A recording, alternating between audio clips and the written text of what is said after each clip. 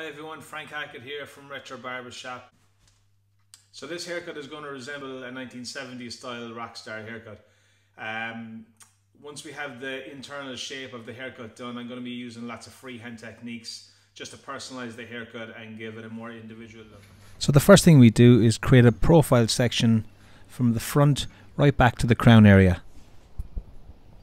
Okay, so we've created our profile section, and what we're going to do now is we're going to take vertical sections on the top of the head, and we're going to start on the front hairline and work backwards towards the crown.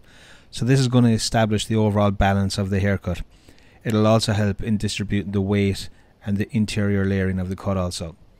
So it's really important to keep good tension and good body posture when we're doing this. As you can see, I'm working back the head, dividing the profile section in two, taking my section and just cutting straight across.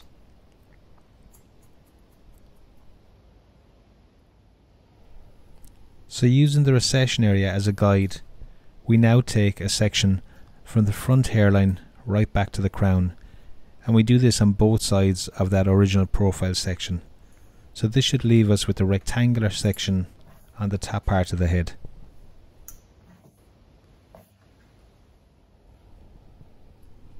So starting at the crown area, we're going to take horizontal sections working from the crown all the way to the front of the hairline. So as you can see here, the profile section is our guide, and we're just taking a straight line and cutting it across, working our way forward in nice small sections, keeping the width to about 1/4 of an inch.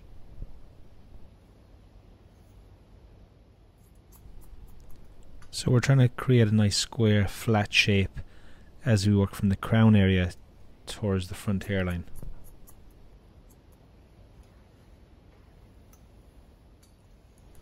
So as we approach the hairline, try and avoid any over direction. Remember, we're trying to create a square flat shape as we approach the front of the hairline.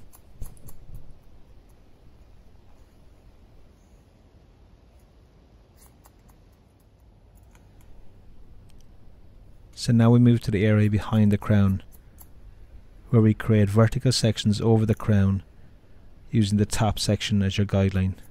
Elevate the hair straight up and cut a square line.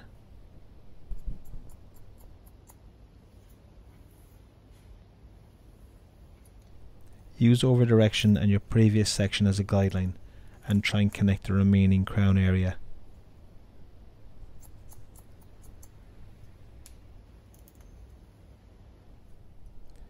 So now we part the hair in a center parting, and we're going to work on the side of the head, so the upper side area just along the round of the head. So I'm trying to create a flatter shape around the round of the head. By bringing my hands out at more of a flatter angle, I maintain the length of the perimeter of the haircut.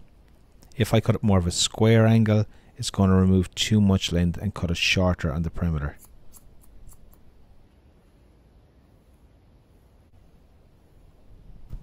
Keep working with parallel sections along the round of the head. Don't forget to keep your sections flat, maintaining length at the perimeter.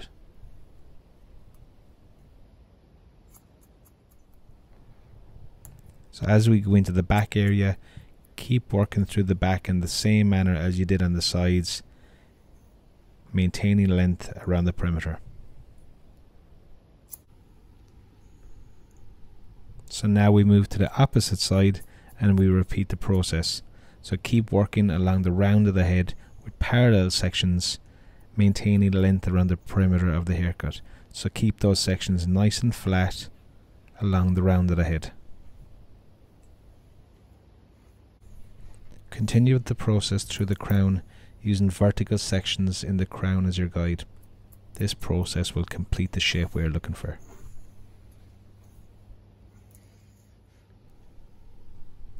So now we move on to the side area just underneath the round of the head.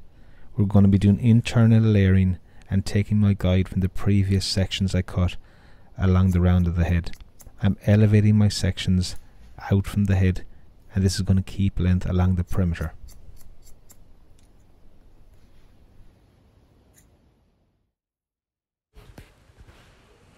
So as I work through the back area, I work in the same manner, elevating my fingers out, keeping that length on the lower area and also working with over direction.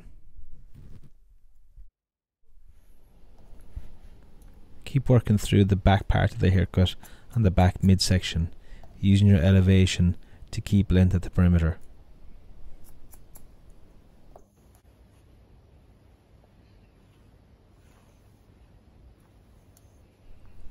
So now I keep working through the back area, taking parallel vertical sections, again keeping my head nice and flat, which creates nice elevation and protects the length along the perimeter of the haircut.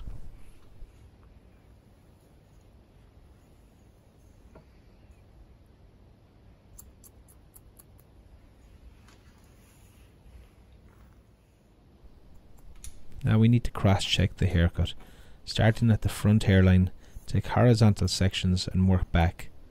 Check the haircut for balance. There shouldn't be any length really to take off. This is really just a dusting process. I repeat this process on the sides, again just to check the areas that I've already previously cut. Just checking for balance and just dusting off any loose ends.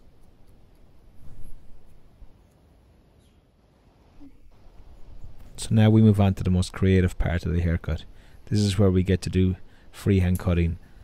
So basically what we're trying to achieve here is remove weight from the haircut and create the shape that we're looking for. So these texturizing techniques are going to create a lot of natural movement in the hair.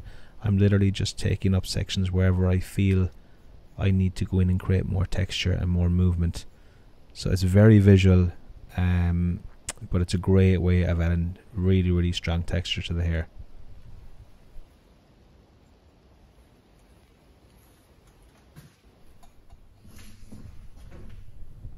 So as I go through the sides and the back area, it's the same process.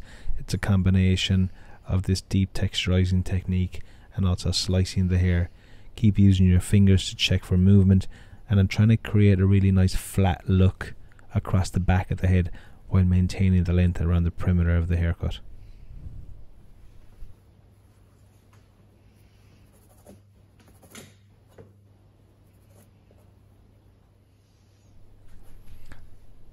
So that's nearly the finished look. You can personalize the haircut with your own favorite texturizing techniques.